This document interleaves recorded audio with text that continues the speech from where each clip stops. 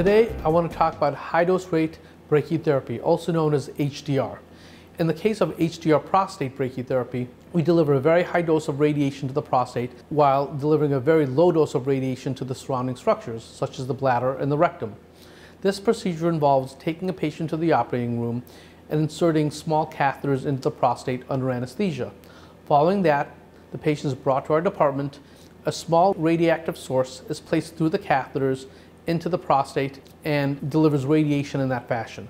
This results into a very high dose of radiation to the cancer while sparing normal tissues. In doing so, a patient can avoid numerous trips to the radiation department, which is required with daily radiation, and compared to prostate removal, a patient can avoid a major surgery and many of the side effects that accompany that. And with high-dose rate brachytherapy, we can deliver excellent cure rates with very little toxicity.